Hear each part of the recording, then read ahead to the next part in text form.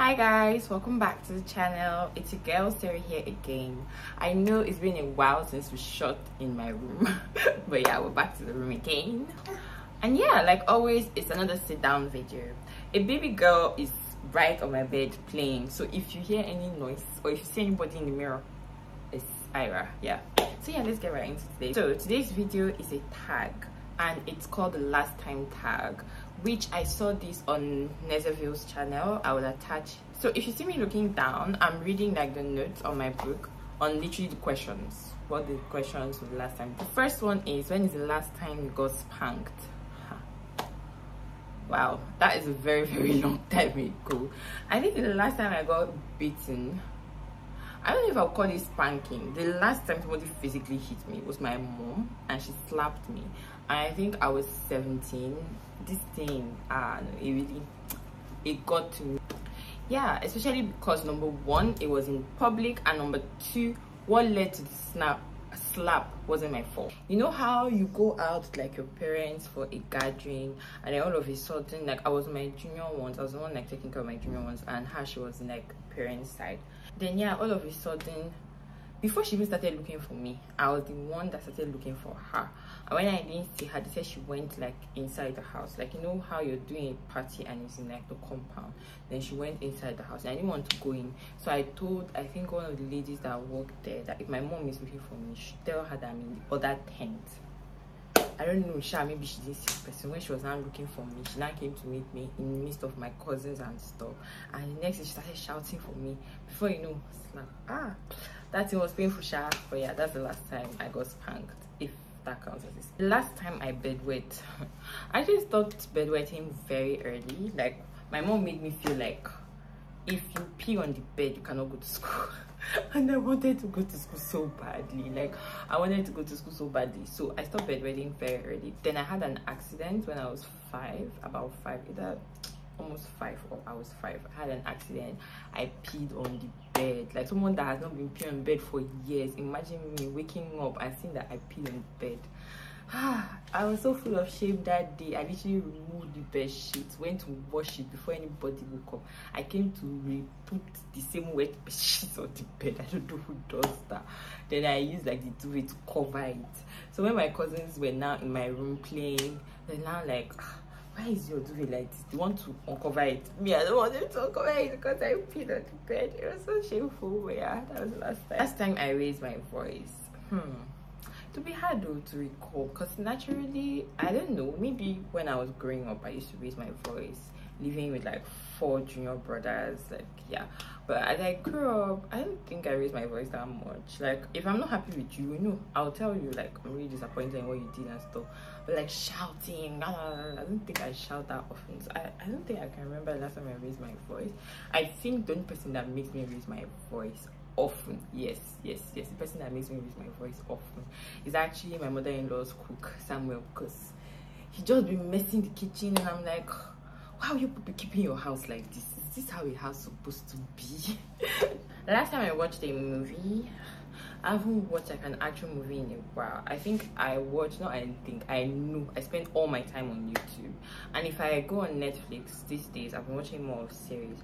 The last movie I watched, honestly, I can't remember, and I really need to go to the cinema, so I can't remember. The last time I ate out, it's been a while though that I've gone on a real date and actually eaten food that I like. These days, the most I buy out is like snacks. I haven't gone out in a while, but somebody should take me out. Like, I miss going out to eat. Like, I love food, and yeah, snacks don't count, so yeah. Last time I made a friend, this one has been a very long time. I think the last time I made a friend, maybe it's in 2020. I haven't made friends in a while. I think I have not. Okay, yeah, I made a friend recently. True. The last time I made a friend was early this year, just before I gave birth. I consider her a friend. Yeah, so I met this lovely lady, Tom, which is always in the comment section.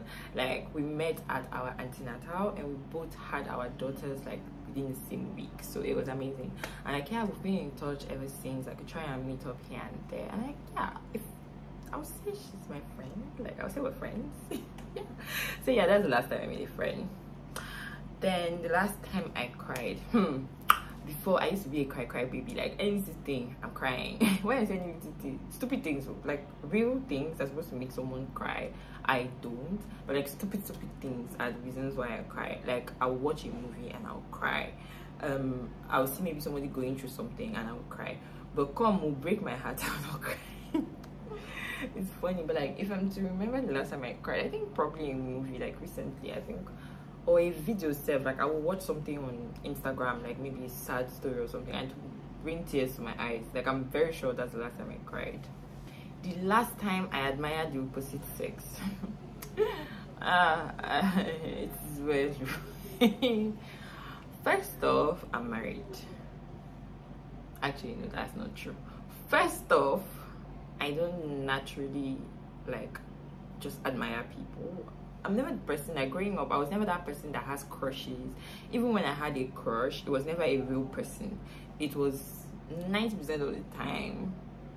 You even think I would say celebrity? No, it was actually video games. Like I used to crush on like characters, like video game characters. But like in terms of real life people, I think the last time I had a crush on somebody, it wasn't even my husband. Yeah, I think the last time I had a crush on somebody, which didn't even last 2 days. I think I just got to uni. I think, yeah. But like in terms of having a crush on someone, I think I'll say it's my husband. Let's see if you're safe. That's years and years ago. Yeah, I haven't had a crush in a while. Next question is the last time I got a disappointment. As you grow up, especially in this barrier economy, disappointment is a normal thing. Every day you have different disappointment. Is it in like your professional life? Is it even in your personal life? But me, the disappointment I've had recently is actually in my professional life. If I'm being honest, I wouldn't say I'm depressed or I was depressed. I don't know, but I think emotionally I've been really down. Like I don't think most people know it. I think the only person that knows me is my husband. But I think emotionally I've been really down because professionally I'm not where I expect to be. And am I working towards it? Yes, I am, but it's taking longer than I expected. And yeah, I think that's the aspect that's given me most disappointment recently. The last time I tried something new, I think the last time I tried something new is actually YouTube. Like I started YouTube this year, and yeah, that's the last time I tried something new. Naturally, I am an adventurous person. Like I like to try new things. I don't shy away from trying new foods, except it's meat. Any new meat, you won't see me there. But like new food, especially veggies related, yeah, you see me trying it. I'm always like willing to try new stuff. But in recent years, I think the most recent thing I've tried out is YouTube. And yeah, I am still going on this amazing journey. The last time I got intimate, God, what do you mean? Like, do you really want to know? No, I don't think you want to know. If you want to know, I don't want to tell you. What kind of question is that? The next one is the last time I had a heartbreak. Honestly, I don't think I've ever had a heartbreak. Like, I actually don't think. Before my husband, I was never really in love. Like, I've liked people, but I never liked anybody enough to sacrifice. Or when I mean sacrifice, like not a big sacrifice, like even sacrifice myself, like sacrifice my comfort. Or when I mean my comfort, if you take something deep, like maybe if I don't want to talk to somebody at night, yeah, it's part of my comfort. Like I was never really in love before my husband. So yeah, I've had people that I've liked here and there, and when it ends, in less than 48 hours, I've moved on. So I don't think I've ever had a real heartbreak. Yeah. Have I broken hearts? That's another question. But yeah, it's not part of these questions.